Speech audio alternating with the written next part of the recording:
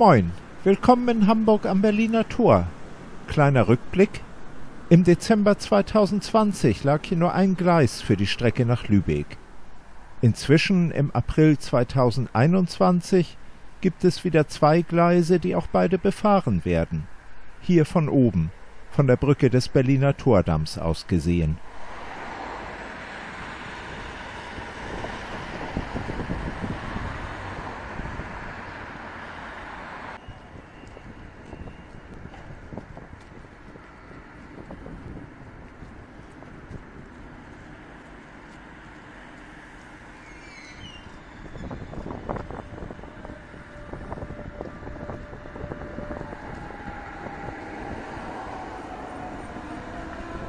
Wir sehen gleich einen Regionalexpress nach Lübeck, der in diesem Fall auf dem Gleis auf der inneren Seite der Kurve, also in Fahrtrichtung links, fährt.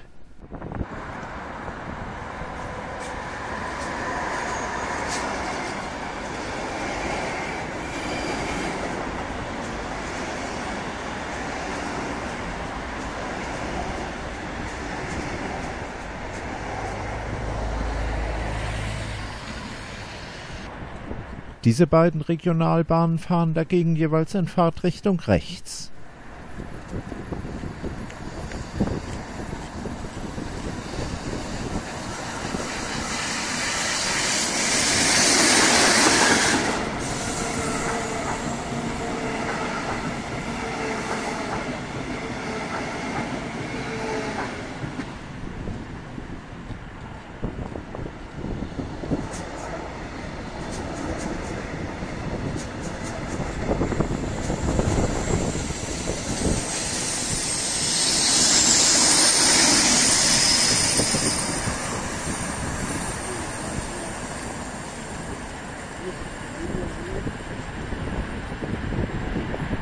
Mit diesen Abendaufnahmen sage ich Tschüss und bis zum nächsten Mal.